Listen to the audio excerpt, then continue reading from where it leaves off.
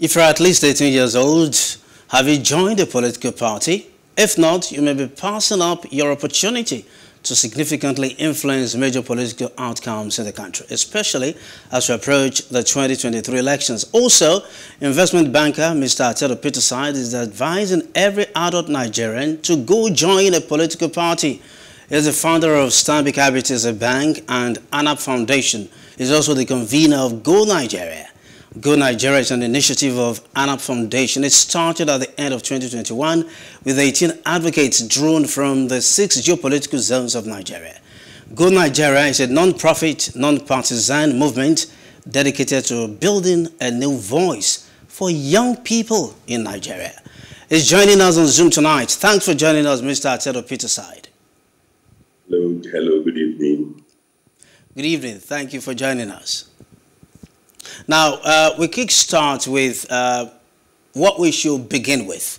When a party comes forward to ask us to join, or a candidate of a party is asking for our votes, the very first thing to look at or to look out for is that party's manifesto. What are the appropriate factors to look out for in the manifesto? I think the manifesto sets out the ideology in some big areas. When I looked at the political parties, I did a brief study of all of them. I finished up with a short list of three political parties that I could consider. And one of them, I ruled them out because of their manifesto. Because when I read it, half the things they believed in and what they were looking at as objectives were things in respect of which I was diametrically opposed. If anything, their manifesto read like they were like a communist party, and they were against private sector or free enterprise. So for me, that was like closing the door. So when you look at the manifesto of a party, the broad policy directives, the broad objectives, everything should be closely aligned to what you also believe in as a person. Otherwise, you're in the wrong place. So I think the manifestos are important, except that, to be very honest with you, for some of the parties, their manifestos look very similar. But I think I'm just saying that I use manifesto in the sense that if the manifesto is a negative for you, then don't join that party. If it's okay or neutral or positive, then you can join that party. That's my concern, because I know all along that these parties have similar manifestos, and that's a cause for concern. When you talk about ideology, many of them claim that they have brilliant ideologies. They have ideologies that will support the masses. They have ideologies that will really deliver the dividends of democracy. But then they don't do any of these. That's why I had to. So how then do you decipher which of them? Because when they come forward with similar ideologies or manifestos, you're beginning to think, where do I go from here? 2 roads are beckoning, which do I take? Now, let me explain. Some political parties have never governed. PDP has governed for 16 years. APC has governed for 8 years. So I think your question is fair to ask PDP and APC. If this is your manifesto, what have you used it to achieve when you had governance at the federal level and at several state levels? But for some of the smaller parties who have never won an election in terms of presidency or governorship, they can give you the defense that we've never been given the mandate to practice our manifesto. So you really cannot judge them. All you can do is to read the manifesto and see whether it's a manifesto that makes sense to you, so that hopefully if they win an election, governorship or presidency someday, then they have their own guiding lights. So you cannot fault a man who has not had a chance to implement the manifesto in any form. Those you can fault are APC and PDP. And I think they have both been very disappointing to most Nigerians.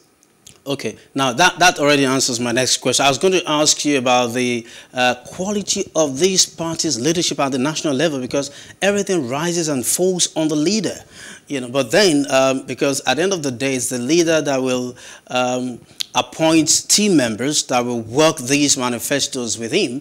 And so, if these manifestos have not been able to deliver, then that speaks volume of the leadership, don't you think?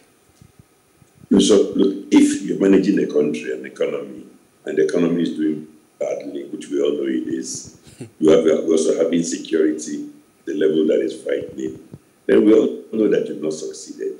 Forget about the people who would lie through their teeth and pretend that something good is happening. What is happening that is good? Tell me about the only good news of recent, anything that I think is phenomenally positive, is the new electoral act, which was signed by President Buhari. It's about the only claim of good news in recent times. Everything else is bad news. So, anyway, I'm thankful for that new electoral act, because it gives us a chance to have free and fair elections. So, if that's the only thing that this APC government has done, at least let's clap for them on that one. They did one good thing and several bad things. Interesting. Okay, now Go Nigeria. You are canvassing for youths who want to take back the country. Now, are the party's doors truly open to Nigerian youths who wish to claim their country back? How do you now advise youths who truly wish to take the country back? You see, let me make it very clear. Go Nigeria is non-partisan. Inside Go Nigeria, we have APC member, PDP member. I have recently joined the SDP, and I want everybody to join any party of their choice. I'm never going to join the party and say you must do what I'm doing. I mean, everybody should look at which party where they feel at home and so on. So it's to me that when you come together for one objective, we're coming together as Go Nigeria to improve the system for everybody, to fight the problem of voter apathy, and to educate and to bring more youth voters among the youth into the electoral system. That is for the benefit of everybody. Because you don't want disenchanted youths who refuse to take part in the electoral process. Instead, they'll take to some other form of expressing themselves that could be beyond control. So you can come together to do something for the good of Nigeria, and that organization is non-partisan. But I believe that individuals, and all of us, should join political parties, the one that we are attracted to. Because if you don't do that, even with the beautiful electoral act, even if you solve the problem of voter apathy, your political parties may be defective, and they may run defective systems. A defective party with defective systems will probably produce a defective outcome. Absolutely. When it comes to primaries and things like that. They will not bring out the best in Nigeria.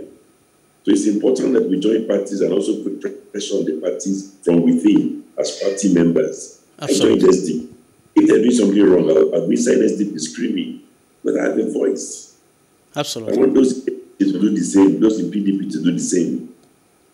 Mr. Peterside, yes. You've spoken very well on our primetime news tonight. We must thank you for coming to enrich our bulletin. My last question to you, my very last question to you tonight.